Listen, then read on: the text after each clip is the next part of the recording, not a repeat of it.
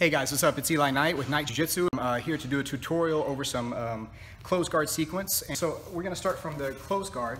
And if I have Chris here inside my closed guard, then there's some different things. Like if he's sitting here, if I can get his hands separated to the ground, sometimes it's just as simple as stripping the grips here, or if he hasn't acquired his grips yet, then pulling him to the ground like this.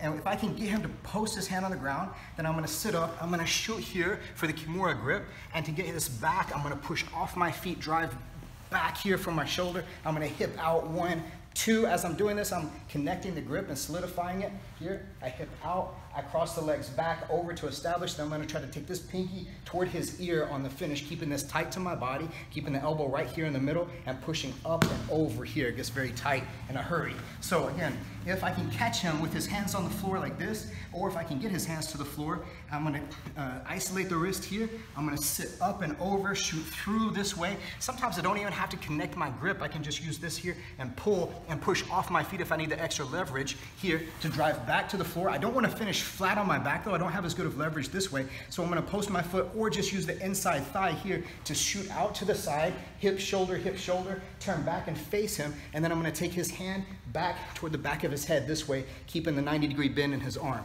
Now, if sometimes whenever I'm going up to isolate that here like this, and he tried to hug and wrap his arm up like this here and it's too tight, in doing that, he's gotten rid of his base post, so I can turn this now into a sweep. So I'm just gonna keep turning this direction here, push off of this foot on the other side here, this way, right? Now, once I make the sweep, I might be able to go back and finish the Kimura on this side, but I don't have a good angle to finish it from the mount. So instead, I'm gonna get the Kimura grip reconfigured. I'm gonna post my head over here and step the leg over like this. Now, to finish from here, I'm gonna roll to my left side here, picking him up, crossing the ankles over the back, and then I can finish with even a better position here because I have his head isolated and this arm right between my legs. Now, so one more time on this one. If I go here to sit up and attack this Kimura like this, and he wraps too tight on the arm, now I can continue the motion that I originally started, drive this over here and grab back onto the wrist, post on my head for base, step over the head, and then roll him back up here, crossing the legs, taking this hand back to the back of his head for the finish on me. Sometimes whenever I go up to attack this Kimura like this here, I start to sit up, and then he kind of drives back into me, trying to push me back down this way.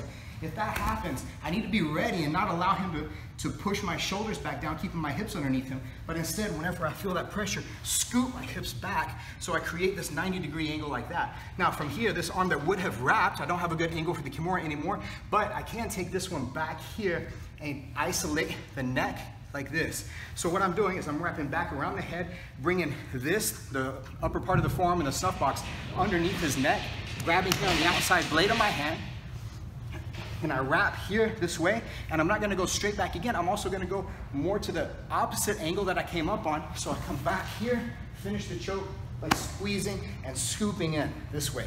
So again, that whole thing, I start to sit up like this, he drives back into me, I wrap in for the choke, connect the hands, fall over to the side at an angle, and then squeeze here. I'm grabbing in, wrap, squeeze the elbow in, scoop the wrist back toward me. So from this closed guard sequence, whenever he's posting up on me or if I catch his hands on the floor, I can start to attack for Kimura. If he resists the Kimura, I can maybe turn it into a sweep, finish the Kimura from the mount with a little adjustment. Or if he drives back into me, maybe I can turn it back into the choke. So it's good to always have things where we can chain them back and forth like this so that I'm never without an option, and I'm never at a loss whenever I hit a certain point and he shuts me down on the previous technique. So again, guys, I'm Eli Knight with Knight Jiu-Jitsu. Check out the Knight Jiu-Jitsu channel on YouTube too. Thank you, guys.